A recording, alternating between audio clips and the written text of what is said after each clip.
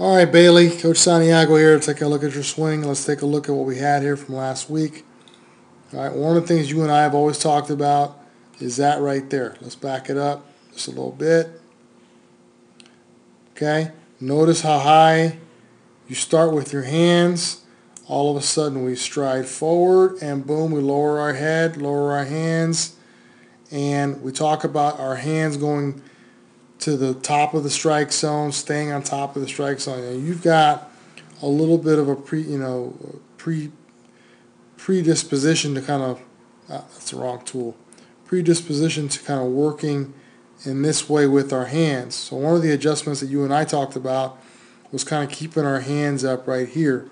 Okay, and as you notice here, you start there, but as you begin to stride and start to swing, our hands get right about there.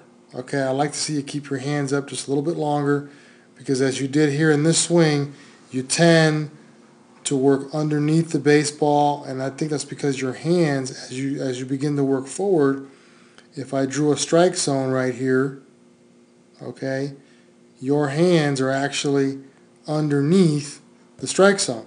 So what we have to do is work back up to get to certain pitches.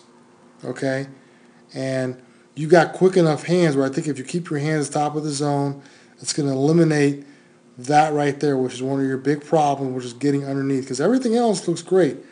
Your front side's locking out great, good position here with your head, backside's coming through, 90-degree angles all over the place, front side is keeping closed. I mean, really good athletic short swing.